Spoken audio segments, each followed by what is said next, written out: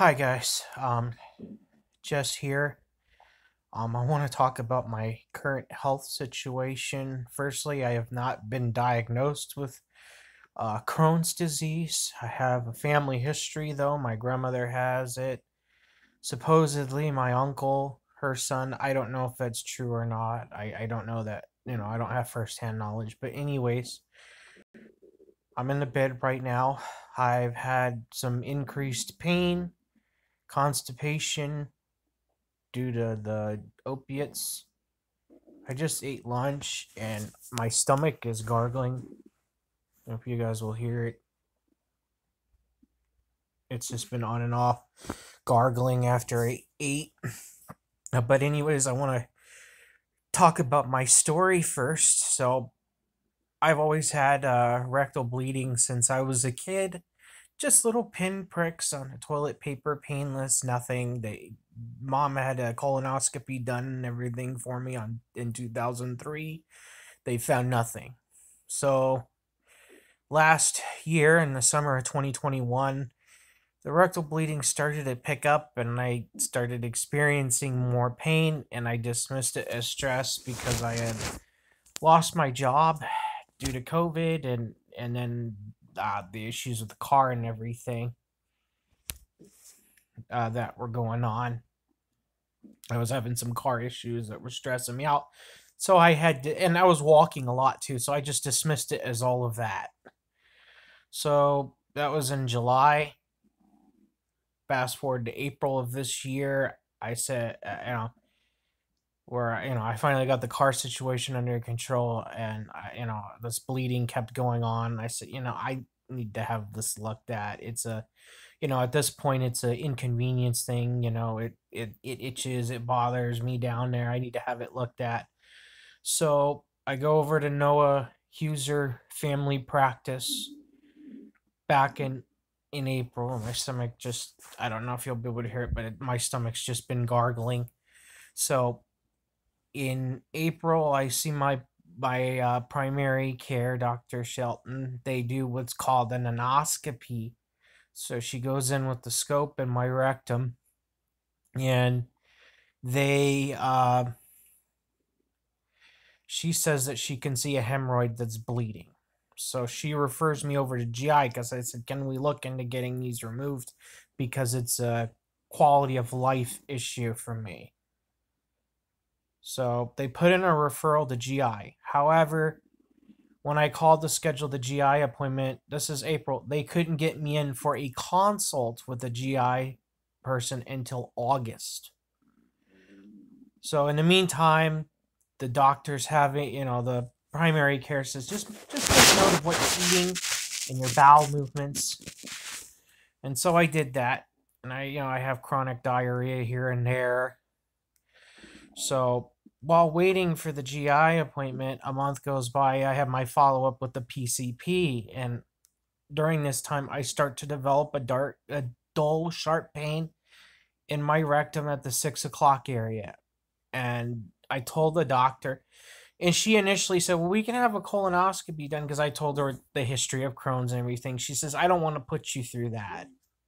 So she was totally adamant about not having it done. So I go in May and I tell them about the pain. This time they do another endoscopy.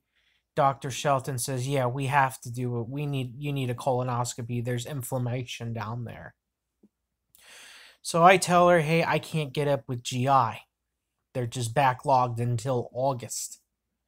So she says, "Let me see what I can do." They call GI. Uh, they get me an appointment with Dr. Lukowitz, and Dr. Lukowitz, he's a quack. He should not be practicing medicine. He had his medical degree in 1972. He and it's like, it bothers me he doesn't see patients in person. So I had a phone consult with him, telling him what was going on. He gives me Proctofoam. It's like a little spray that you can put up in your rectum for the hemorrhoids, and then a lidocaine cream. And he says, "Well, call Lucy, my scheduler, and set up a colonoscopy appointment." So I call them to set up a colonoscopy. They say we can't get you in until October. So I was like, oh boy. So after going back and forth with them for uh several weeks, they say, oh, we can do a cancellation, put you on a cancellation list.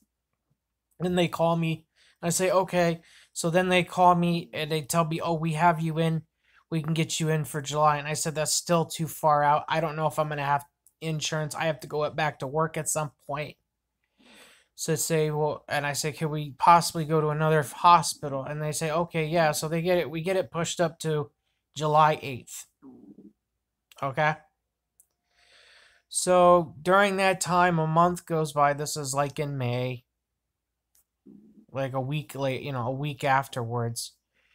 The pain starts to increase, and it gets to the point where I'm in agonizing pain. I'm in and out of the bathtub. It's hard to, have a bowel movement. I'm literally, and at the same time, my primary care was trying to get me in for a CT scan. And I ended up telling them, I said, look, and the CT scan, they're out weeks. So I told the people at Southwest Medical Imaging, I said, look, this is going to be an emergency situation. I am in so much pain. So I go in and I get the CT scan done. And the results, they call me at like 4 o'clock. I came in at like 4 o'clock, had the CT scan. They called me like half an hour later. I didn't get the voicemail. But I got a little concerned when I looked at the results, and they found an abnormality on the CT scan. They said there was a small air pocket at the 6 o'clock region, where the pain was coming from. But they said there was no fluid buildup or no indication that there was an abscess, but they needed what's called clinical correlation, meaning they needed further examination to determine what that abnormality was. They said either an ultrasound to the pelvis or an MRI. So I ended up trying to get a stat MRI in. They got me in for like the 8th, I think. I can't remember. It was like a few days afterwards. Then I ended up going to the emergency room for the pain. I say, because I'm back and forth. GI's telling me, and I go in, a GI doctor says, if you're having extreme pain, go to the emergency room. Since I can't get in to see GI, I end up going to my primary care. And I say, look, I need to know if this is something I have to go to the emergency room for. So the doctor does another examination, different doctor. She looks at it, says, you have hemorrhoids, don't go to the emergency room. It's not an emergency. My family is telling me to go to the emergency room. My friends are telling me to go to the emergency room. The GI office said go to the emergency room. So that's what I end up doing. And meanwhile, they did blood work at the time. My blood work, my white blood cell was 11 point something, which they said was clinically insignificant, but it had gone up since. And then my C-reactive protein was high. So I go in on the 7th. It was the 5th of June. I go into the ER at Scottsdale Honor Health Osborne, and they do blood work. They call the GI doctor who's supposed to be doing the colonoscopy. They basically say, there's nothing we could do for you. This is not an emergent situation. You need to just do this outpatient. So I was a little frustrated at this point. So 2 days later, at the middle of the night, and this pain has gotten so bad, I'm talking to the patient advocate with the hospitals, who's basically, corporate part of it. We're trying to figure all this out. And, like a day later, I'm up at like 2 o'clock in the morning and I feel the area and it goes, and there's blood and there's pus. So I'm kind of freaking out. And then the pain relieves itself. And I'm like, yeah, I think I need to go to the emergency room for this. So I go to the ER, back to the same hospital, Honor Health, Osborne. I I say, I'm not bullshitting, so I take the toilet paper with the blood and pus on it in a bag, and I want to show them. I'm like, this is something going on here. So I go down there, they do the blood work and everything, and they say, yeah, you're a little anemic. Your red blood cell count's a little low. Your white blood cell count's high. I think platelets were low. So they said, we're going to admit you to the hospital. And we're going to have you're going to have a consult with your GI and then a consult with the colorectal. And you'll have your colonoscopy done here at the hospital. And then they did an MRI. And the MRI said that it was a intersphincteric fistula and that I had mild diverticulosis.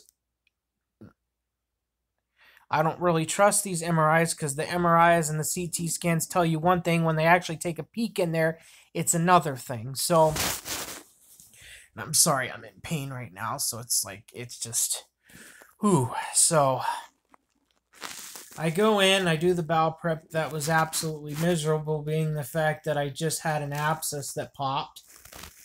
I'm in the hospital, haven't eaten, slept in a couple of days because of the pain. They do the colonoscopy. Fortunately, I don't find cancer or anything. There's no Crohn's. There's no colitis. There's no ileitis. They do biopsies and everything. They said bowel prep was adequate. I didn't really have the greatest bowel prep because of the pain I was going through. So they basically said I had a fistula. Basically, I had an abscess that had burst and created an internal opening. So then the colorectal surgeon comes in after the colonoscopy because she wants to review everything, and and I see Dr. Hall. And so Dr. Hall tells me, here are your options. I can drain this thing, but I don't want to do that because if I drain it, I create an external opening and it will complicate things. So she says, follow up with me in a week and we'll go from there. So I follow up with her in a week and she looks at it. She says, yeah, I think we need to do a little daytime surgery. Basically what's called an examination under anesthesia. So they basically are going to, they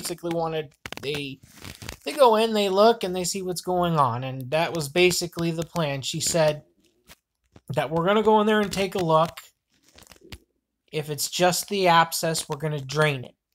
If it's a fistula, we're either going to do what's called the fistulotomy, which is basically where you lay the fistula tract open to allow it to heal.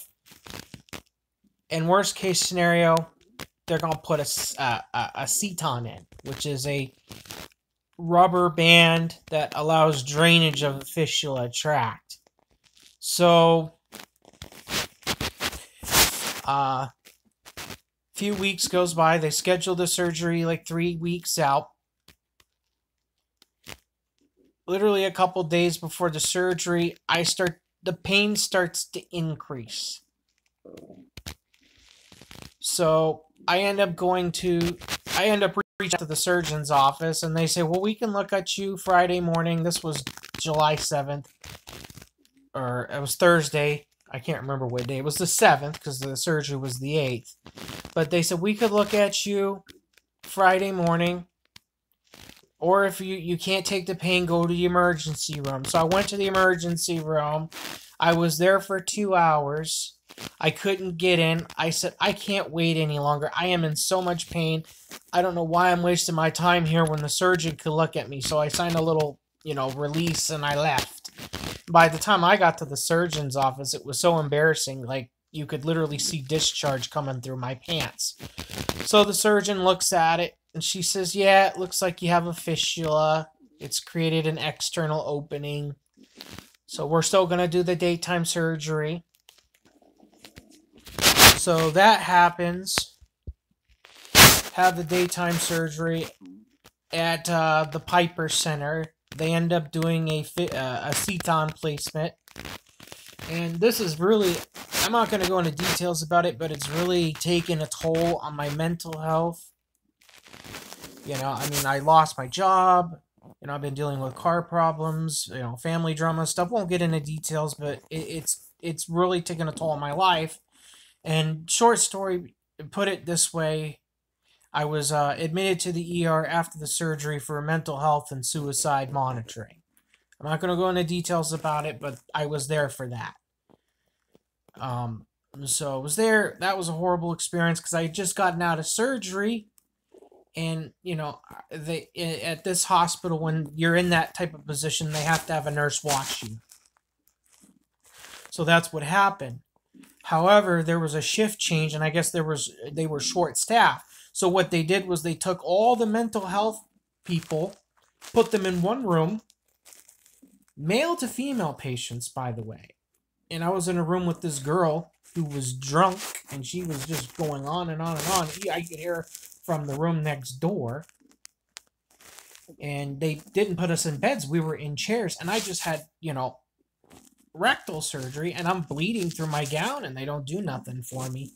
So I'm there I get out of surgery from 2 o'clock, and it's, you know, basically what happens, they have a mental health person come down and evaluate you, make sure you're not crazy or anything, they clear you. So I was there at like 2, 3 o'clock after the surgery. They kept me there till almost midnight before I even saw a mental health professional. So I got discharged, and that was it. So the GI doctor, and as I said, I feel like he shouldn't be practicing medicine because of his age, the fact that he doesn't see patients in person. He had told me things that were different from what the surgeon said. He told me that I would have some mild pain and discomfort for 3 to 4 weeks. And a month goes by, and I'm just wondering why the hell I'm still in pain. Then I reach out to the surgeon. She's not as available. Their office staff are horrible over there. You can't get a hold of nobody. You can't get a hold of anybody at the surgeon's office. Their office staff suck. Their manager over there literally does everything. And that's sad. I mean, even helps out with exams. So I ended up calling Dr. Lukowitz and did a phone appointment for the pain. I said, okay, at least I have somebody to talk to. You know, and so I talked to him over the phone, and I tell him what's going on. He says, okay. And he answers all of my, the things I say, and he says, well, this thing does take time, yada, yada, yada. So he prescribed me a drug called Ketorolac or Toradol. Basically, it's an anti-inflammatory used for, to help with pain after surgical procedures. But the dude way overprescribed the drug. He prescribed, he wanted me to take 5 pills every 8 hours. They were like 10 milligram pills. You're not supposed to take more than 40 milligrams a day, and he wanted to give me 50 in a dose. And so the pharmacy flagged it. They said, we can't fill this prescription because of the dosage, your insurance, etc., etc. You need to call your GI office. So they wanted to make sure I didn't take too many of those pills. So that was the end of Dr. Lukowitz. No more of him. So, like I said, I've had pain with this, ebbs and flows. I was able to function and everything. But this pain this is not normal. I noticed I had an episode of bleeding. It was a little bit more than usual. The blood was in my boxer shorts. I said, I haven't had anything like that since the surgery. It wasn't an emergent amount of blood, but it was just a little bit concerning. Then the following day, it dried up. I started to get this like rope burn type pain when I was walking, and it got worse and worse and worse. And it's at the point where if I stand for long periods of time or walk for long, it's excruciating, and it just gets more and more intense the longer that it goes. And at this point, there's something wrong. I've got a high threshold for pain, but I have never been through something like this. So I'm right now I'm taking naproxen. I'm taking 1,000 milligrams of naproxen every day. I've been doing that for months now. So, and the doctor I was told that's the concern. They said if you have a pain that gets worse or doesn't go away, that's what we need to look out for. So, and the surgeon was not happy with me because I was asking all these questions. I just had genuine concerns about things, and she was agitated with me. But, I had reached out to my primary care first. I said, I want to do everything possible before I contact the surgeon. So I had an appointment with them. They looked at, and one of the things too is like, I felt like this thing was coming out because initially you could barely see the little seton, but now it's like it's sticking out. So I didn't know if it was coming out. So I saw him. They said, there's not really much we can do. You need to go back to your colorectal surgeon. So I went back to the colorectal surgeon. They looked at it, said, oh, it looks fine. There's nothing wrong with it. And they gave me some lidocaine, little samples of, it's what's called Recti cream. And I've been using that, and it's still not working. So this pain has gone on since the 20th. And then what had happened, I was sitting on my heating pad, and it's like they told me to. I said, if you can't take the pain anymore, go to the emergency room. I was sitting on my heating pad, and I went to check for drainage, and there was blood. So I called the nurse's hotline with Honor Health, and I told them what was going on, and I said, look, my surgeon's dismissed this pain. I'm concerned about these things. They said, you need to go to the emergency room. I wouldn't wait on it. You need to go now. So I go to the ER 2 days ago.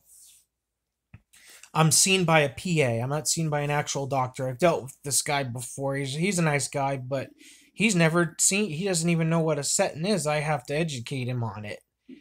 So he looks at it and he says, we probably just need to do a CT scan to make sure it hasn't reabscessed or anything. So they do a CT scan. They do my blood work. The C-reactive protein markers were normal. I think I had low sodium. My white blood cell count was at 13.8, which was where it was at when I had the abscess. So they did the CT scan, and they said there was no abscess, that the seton was in place. So they gave me morphine, and they gave me another dose of Toradol. So they said, here are your options. They said they could admit me to the hospital for pain management, or they could just send me back home. My concern was with opioids, I don't want to be on them for a long period of time. And if there's no end option, like having this thing looked at and treated properly, what's the point of going to the hospital and being on pain meds? So I just went home, and they did give me oxycodone 5 milligrams to take for 5 days. But the pain has continued to go on, and I posted on the Crohn's disease forum. I've been on opiates before for shoulder surgery, other things, and I've never not gone without having a bowel movement for 3 days. So I called the nurse's hotline again. They told me I should be taking Miralax. So they said, well, you need to go to the emergency room. You really need to have them admit you to the hospital so that they can look at this a little bit more thoroughly. So they can look at, they can do it a little. And I told them everything that happened. So I go to the hospital. So I go to the ER, the same ER. They get me in. This time I'm seen by another PA. She seems genuinely concerned. I tell her everything. They give me more morphine. She says, I'm going to call the surgeon this time. We have to come up with the plan, because I don't know what to do. I'm not a colorectal surgeon. So she calls Dr. Hall. You know, however long later, she comes back and she says, yeah, this isn't right. You need a second opinion. So she calls another doctor who I'm going to be following up with on Monday. She actually talks to the doctor over the phone. They agree to see me. They once again offer me pain management, but like I said, I don't want to run the risk of getting hooked on opiates. And there has to be some kind of end game here. So they sent me home. They told me to take as many laxatives as you can to produce that bowel movement. I ate something in the cafeteria because I haven't eaten. So I did that. So as soon as I got home, I took Miralax, and then I have I think it's called Console, or I don't remember what it was. It's like stool softener tablets. I took 2 of those. And an hour later, I finally had a bowel movement. It was like a little bit of diarrhea, but it wasn't much. It was just like if I, had water in my mouth and spit it out. It really wasn't a whole lot. And I'm concerned about that because it's on fire when I go to the bathroom. And that's one of my concerns, is that nobody's looked at this thing on the inside. That's my concern. They could have done an anoscopy at the hospital.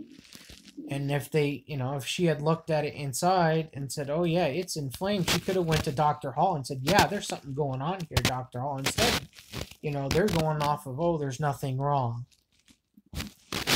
But at this point, I don't know what to do. I'm kind of scared of this pain because it's making it hard for me to take care of myself. I'm in bed half the time. I can't stand or sit. I went to the grocery store yesterday morning and I was literally on the pavement on the ground. I couldn't. I'm scared, people. I don't know what to do. I don't know if this is Crohn's. I feel like the hospital's missing something here. I'm scared.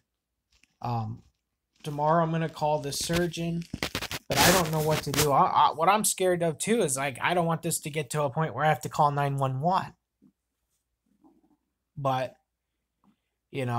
this is, I don't know. I'm just worried and I don't know what to do. If anybody can let me know what I should do, that'd be great. I'm worried about, it's because, and that's the consensus, get a second opinion, go through another medical provider. My concern is that, how long is that going to take? I'm already dragged this out 3 weeks. Everybody's backlogged because of COVID. So it's how much longer do I have to suffer? Versus I'm already an established patient at this hospital. They have my records and everything. I don't want to open up a whole nother can of worms when my health is already compromised. So it's what do I do at this point? I don't know, but if anybody can let me know, I just desperately need help at this point. I have a high tolerance for pain, but I've never been through something like this before. So that's the update for now. If anybody can let me know, that would be great. I'm just really scared and worried right now.